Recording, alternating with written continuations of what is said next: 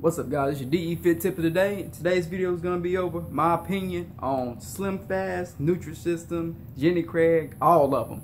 Particularly, I'm talking about these plans that have you pre-prepared meals, you know, that are sent to you or you go out and buy them. Now, a lot of you, if you've watched any of my other videos, you may know how I stand on this, and I don't think it's sustainable. I'm all about sustainability and sustainable changes.